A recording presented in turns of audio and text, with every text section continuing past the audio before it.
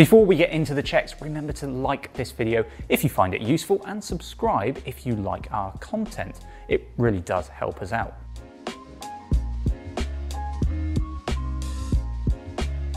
If the calipers are off, then the brake could rub, making riding very hard work, or you'll just get one side of the brake contacting the rim or the rotor first, which is where imbalanced braking starts. Starting with rim brakes, this one is a simple fix. You're going to need an Allen key, in this case a 5mm. We pop it into the back side of the brake where the fastening nut is, loosen it off until the brake can freely move, and then pull the brake on.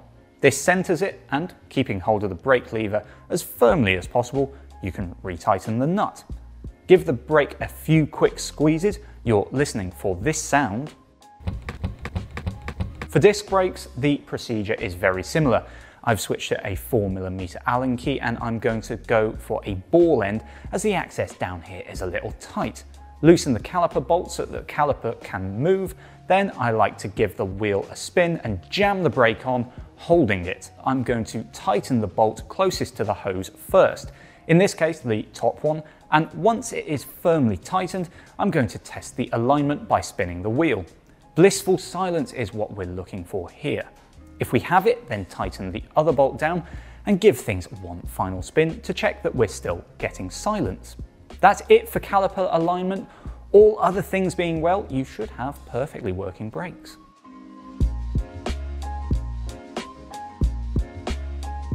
Both rim and disc brakes do wear down over time, and checking for excessive wear will prolong the life of your kit, ensure that your brakes work quietly and crucially, effectively. Again, we'll start with rim brakes. Here we need to check that the pads have life left in them firstly, but also that they're free from debris and not glazed over.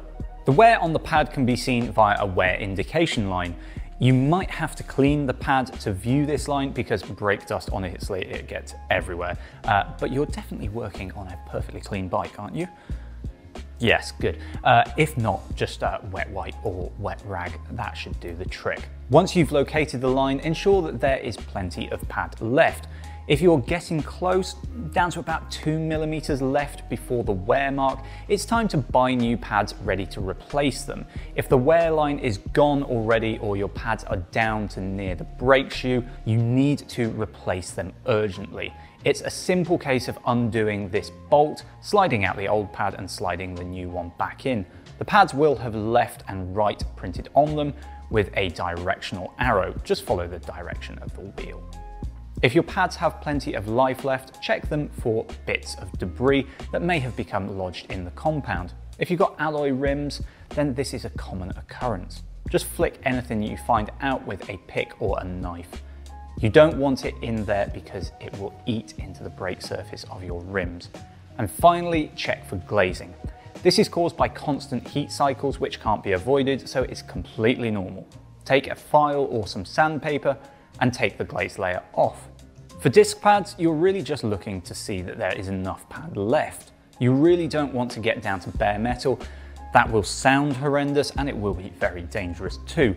The rough rule is any pad under 1mm thick needs to be replaced. Digital verniers or a simple tape measure will do the job. You can take the glazing off the pad, again using sandpaper or a file. Just be careful to keep the pad surface flat.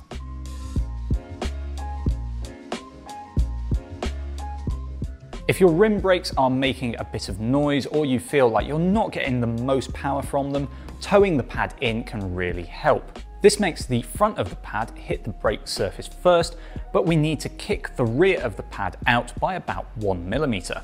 It's a simple case of folding a bus ticket or a business card, sliding it in behind the back edge of the brake pad, and then pulling the brake on to hold everything in place. You need to undo the brake shoe bolt here and then nip it back up. That should angle the pad inwards just enough. Don't forget to do the other side too.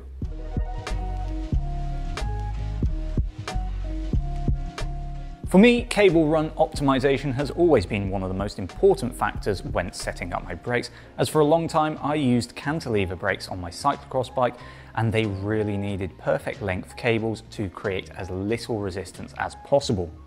What we need to do is to give enough cable housing to allow the handlebars to turn freely while also creating the smoothest line possible from the hood to the brake. We also need to avoid really tight bends and also make sure that the ends of the housing are free from obstructions. Simply go along the length of each brake's housing and check for very tight bends and kinks.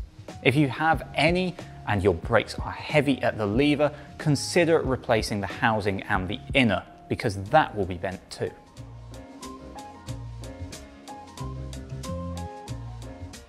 Being able to access your brake levers from both the hoods and the drops is really important for safety, so one thing to check is your brake lever position.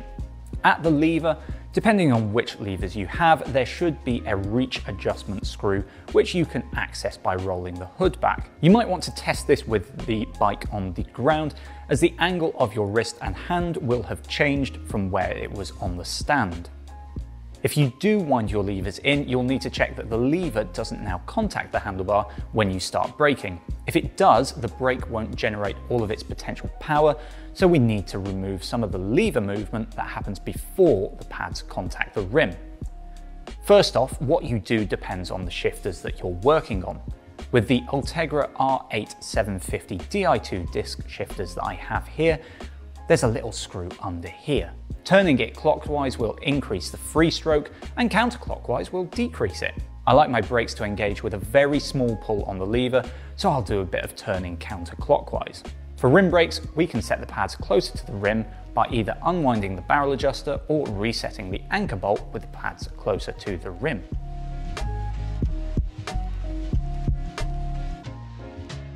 Disc brake rotors can warp through excessive heat and they will eventually wear out too, so checking your rotors from time to time is very sensible. If the rotor is warped, you'll see it when you spin the wheel and look down through the brake caliper. That movement could also be causing the rotor to rub against the pads, which you'll hear, and that's just plain annoying. A rotor truing tool can be used to straighten a bent rotor. You need to find out where the rotor is out of line, and then there's no pretty way of doing this, just bend it back into shape. If you find that you are constantly warping rotors, then changing to a larger size is a great idea.